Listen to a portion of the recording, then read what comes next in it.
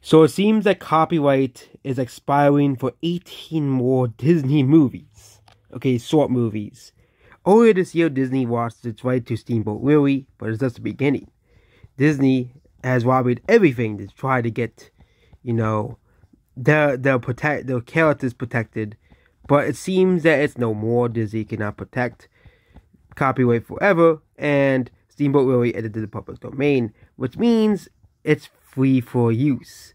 But it seems that there's more Disney products becoming free to use, and but of course Disney has posted the original Steamboat Willie on YouTube if you want to watch the whole thing. That, of course, protects its rights for more modern versions of Mickey Mouse as well.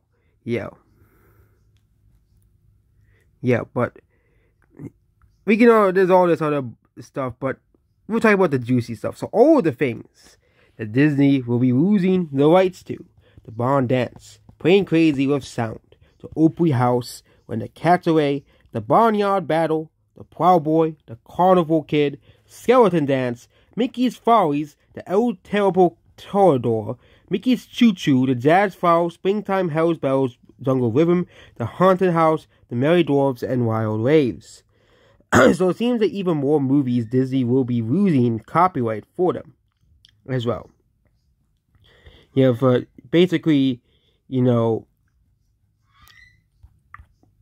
they will be losing even more copyright for more movies. And that's about this video here. Goodbye.